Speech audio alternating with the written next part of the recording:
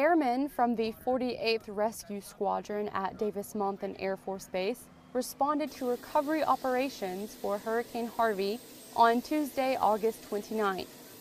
We're providing boat operations to recover personnel that are stranded due to the rising water in a few of the coastal cities.